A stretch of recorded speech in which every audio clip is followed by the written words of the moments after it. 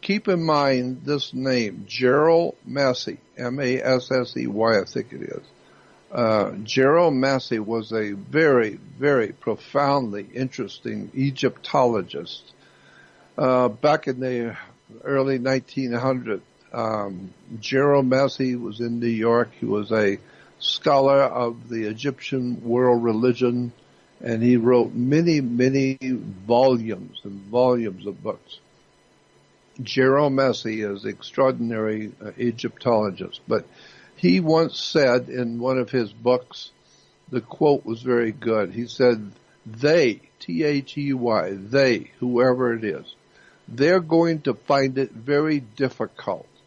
Those who have accepted the authority as truth rather than the truth as the authority. So people have accepted authority because what is it? What do you mean authorities? Well, they're the people who write down what you're supposed to do and the way you're supposed to live. They are the authors of the law. They decide what the law should be, so they write it down, and they're called scribes, and they're scribbling the scripture, they're scribbling scribes, and so they're writing down how you should think, how you should dress, how you should operate in this world, and then you follow them, whatever they tell you to do, you follow them, and then they are the authorities. They are the ones who authored the document you call the law.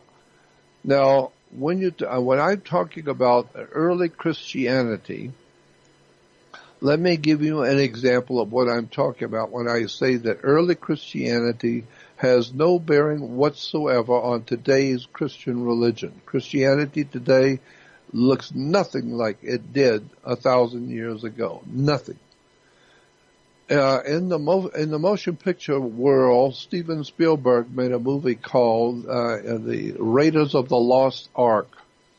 And being Jewish, he did a movie, and it was a very famous movie, very extremely well done, about Indiana Jones was sent to find the lost Ark of the Covenant. Well, we talked about that before.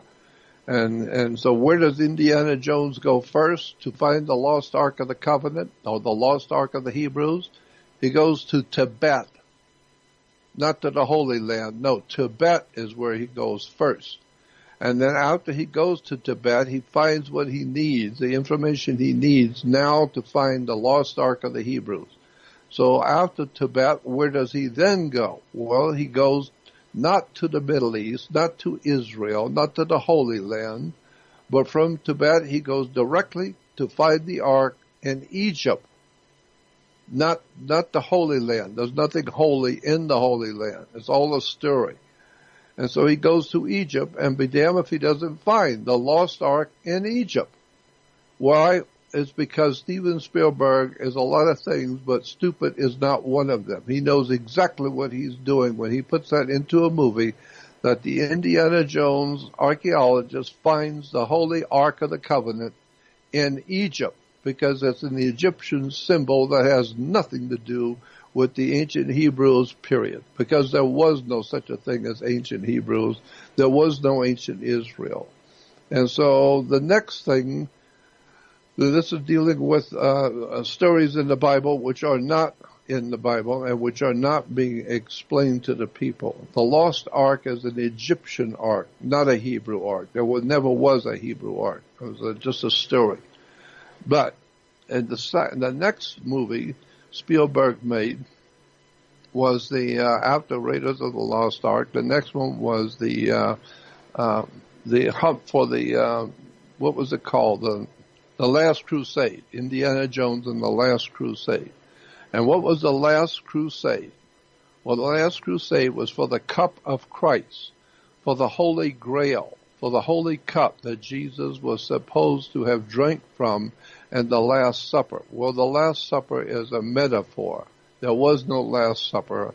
It has nothing to do with people eating and drinking together in a supper. It has to do with the Jewish symbol of the Passover meal. That's a whole story we could get into if we haven't, but not now. So in the Indiana Jones and the Last Crusade, he's looking for the cup of Christ, the cup of the Grail. And so we read in the Bible, today you can read in the Bible a point where Jesus says in the New Testament, he said, upon this rock I will build my church. Now this is important because it's in the New Testament and it's supposedly Jesus saying this. And Jesus said, upon this rock I will build my church, and the gates of hell shall not prevail against it.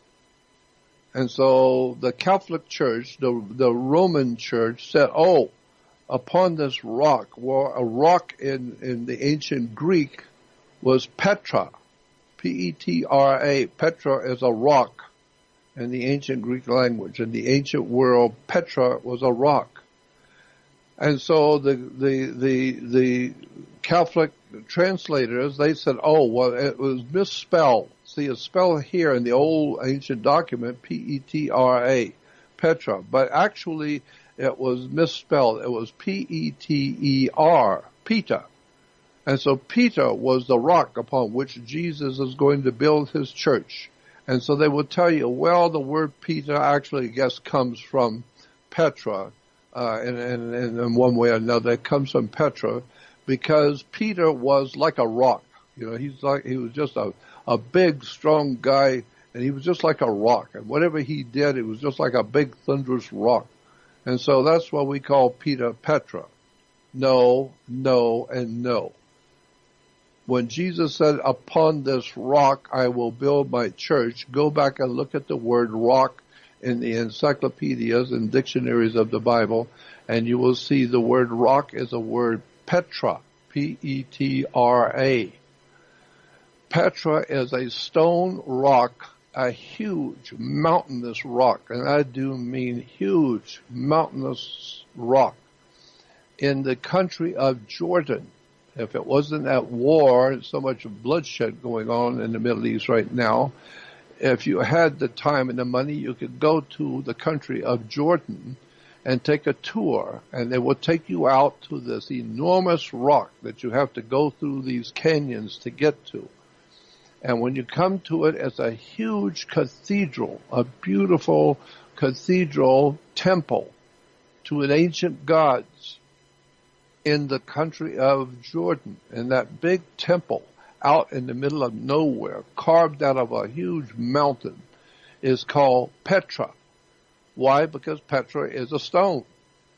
And the temple is one solid piece of stone that's chipped away and made into a beautiful temple. It's extraordinary. Well, in the movie Indiana Jones and the Last Crusade, Indiana Jones and his father, Sean Connery, if you remember, if you saw the movie, they're looking for the lost, the cup of the Grail, and it takes them to Petra in the country of Jordan. And they go through the canyons, getting to this enormous temple that anybody can go to today if you're a tourist. And it's called Petra because it's a one big rock. Well, an important point here is that Jesus said, upon this rock I will build my church.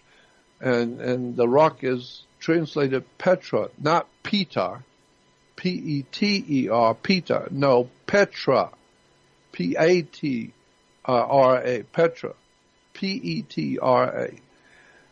And so what I'm saying is that now we see that the real story of Christianity, Jesus said, is based on Petra, that stone mountain that's carved into an incredibly beautiful temple in the country of Jordan. Jesus says in the Bible, that's the basis for my church, period. My church I am basing on Petra.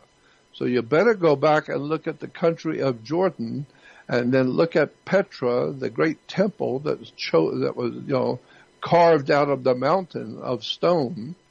Upon this rock I will build my church. Well, that's exactly what it is. And so when Indiana Jones and his father, Sean Connery, they go inside the great temple of Petra, and what do they find but one of the Knights Templars? One of the Knights Templars and the Knights of St. John, and he's kneeling before an altar with all of these different candles and holy things all on the altar, and he is protecting, he's standing guard over the very foundations of Christ and the Christian religion. It is in Petra, the carved temple out of a rock. And so if you really are interested in Christianity, you might want to forget all of this nonsensical stuff you've heard out of Hollywood and out of the churches, and go back and read the scripture, and it says, upon this rock I will build my church, signed Jesus. Now I'll go back and look at Petra in the country of Jordan, and you will find that there's a whole new story based on what we today believe is called Christianity. No, Christianity is a dark and profound understanding of that great temple in the country of Jordan called Petra, and who built it, and why did they build it the way they did. And that's the foundation of real Christianity, is in Petra, in the country of Jordan. It has got nothing to do with Rome, nothing to do with Babylon or any of the rest of the ancient places in the world, but Petra.